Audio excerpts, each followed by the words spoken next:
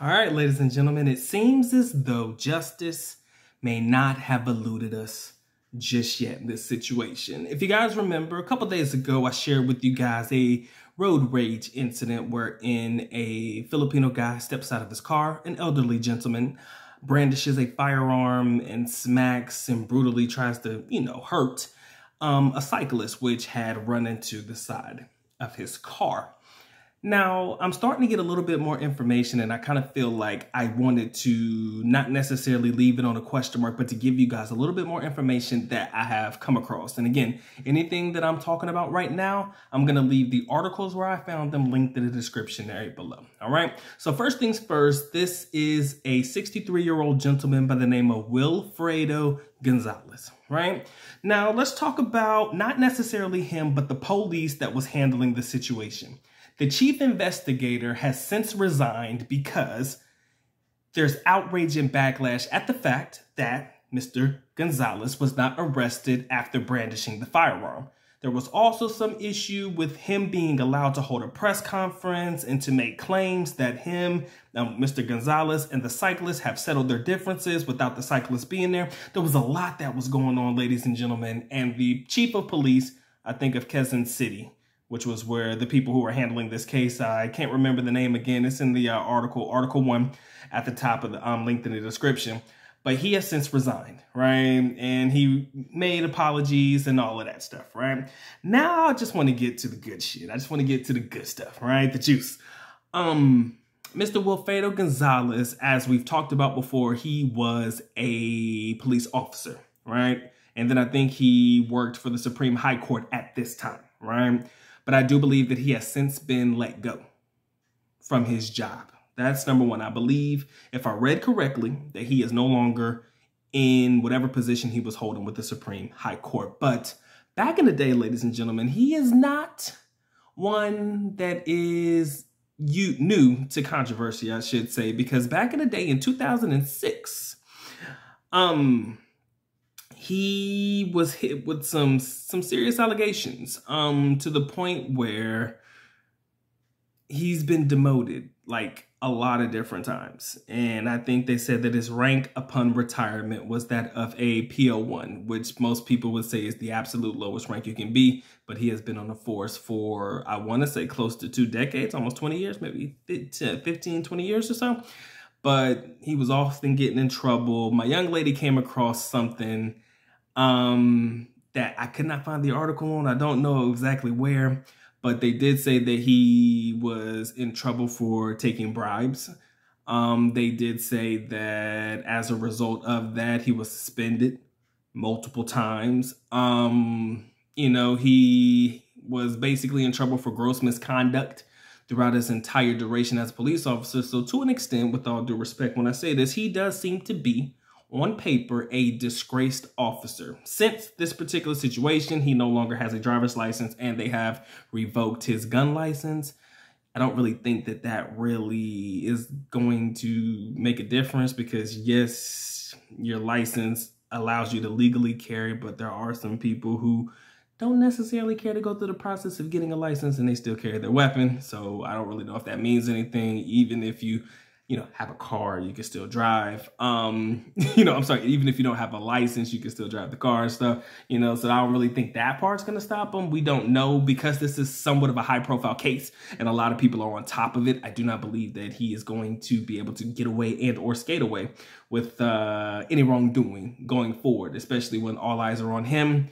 I know that he's made a plea to people about, please leave my family out of this. I think the son went on social media and he was trying to defend what his father did. And I'm like, family, with all due respect, bruh, if you weren't there, you can't really speak on it. Like, if he wasn't in the car, like, family, you just should stay where you at, right? Because that's not your fight. You should just let your daddy fight that, right? I understand that people are probably coming at you and coming at your neck because of something your father did, but you can't really defend them if, all somebody did was brush up against the car and your dad get out the car and brandish a firearm and start smacking on people. You just can't do that no matter how angry you are, right? But I think the father, like I said, Mr. Gonzalez is, oh my God, you're putting my family in the spotlight. You're putting my family in this hard rock and I'm rocking a hard place and stuff. So, please leave my family alone or I wish it wasn't so public. And he was asking a person that recorded the video that I showed you guys, the video that I got to take down the video and stuff. I'm like, family, he could take it down, but let's keep it real.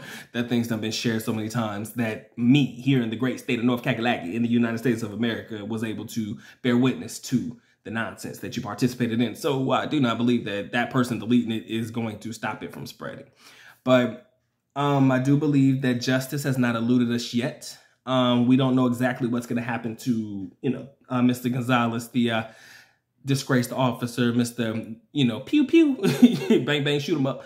We don't know necessarily what's going to happen to him, but what we do know is that social media, with all due respect, man, and let's keep it real, social media has a way of forcing people to do things, right? When there's a lot of outrage and a lot of backlash. We already seen the chief of police, like I said before, already resigned. The one that was over this case already resigned. Right, not gross misconduct, but negligence, not arresting him and allowing the press conference and all of this stuff. It's bad juju for him, so he's no longer part of this, and we don't necessarily know what's going to happen to Mr.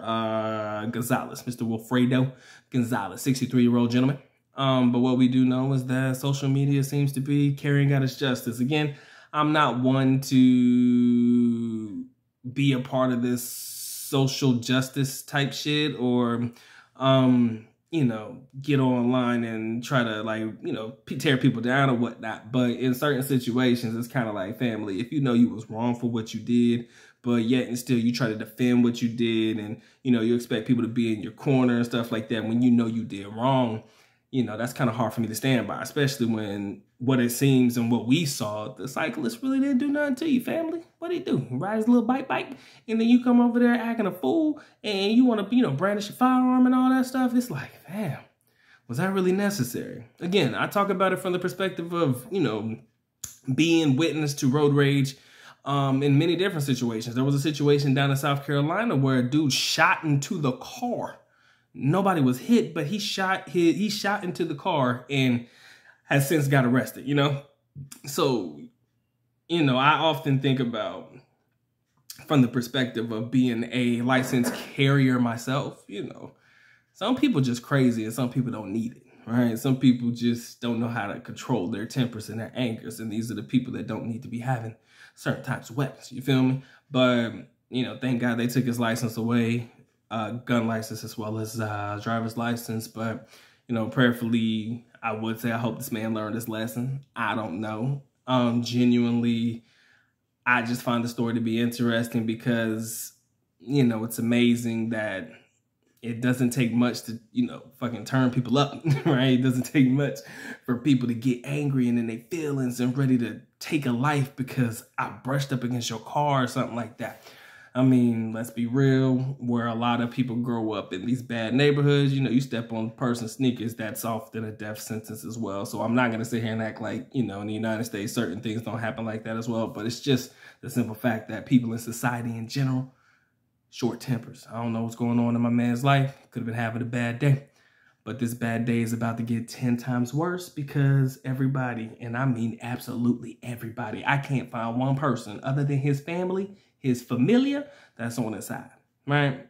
Everybody is not feeling that. And like I said, sometimes you got to learn, man. You're going to fuck around and find out. And I guess he fucked around and he found out that, just because you were once a police officer and you did work for the Supreme High Court, doesn't really give you the right to cut a fool and act a fool. And I kind of feel like that's something that's missing from the general consensus when it comes to things that happen in, parts of the world that may not always operate on the up and up. Again, like I said, it can happen anywhere in the world, but, I'm just kind of satisfied at the simple fact that they not just gonna let this man get away with it, right? Just let it slide. And had that video not come out, ladies and gentlemen, had that video we see not come out, most of us would have never known about it. It would have been swept under the rug. And I think that was probably what he thought, because he definitely did not see my man with his camera out. And can you imagine being the guy who filmed it? Like, you just happen to have your camera out and you must have seen something that happened prior that would have made you want to take your camera out and start filming, right? You didn't just magically just randomly have that shit out, right? So I'm curious to know what he saw prior to it. So maybe he can come through and explain a little bit more. Maybe there was some back and forth. Maybe, they were going at it, or the guy was driving reckless or something and he seen it and he just wanted to record it. Come to find out, this is what he ends up getting. And then he posted it straight to social media. Ain't nobody myself included. Nobody safe in these streets, man. I ain't gonna hold you. Nobody is safe. They going after everybody's neck. All right. But that's my time, effort, and energy, man. Appreciate y'all locking in. It's been a good talk. Y'all take care. Y'all stay blessed, family. Doc is out. Peace.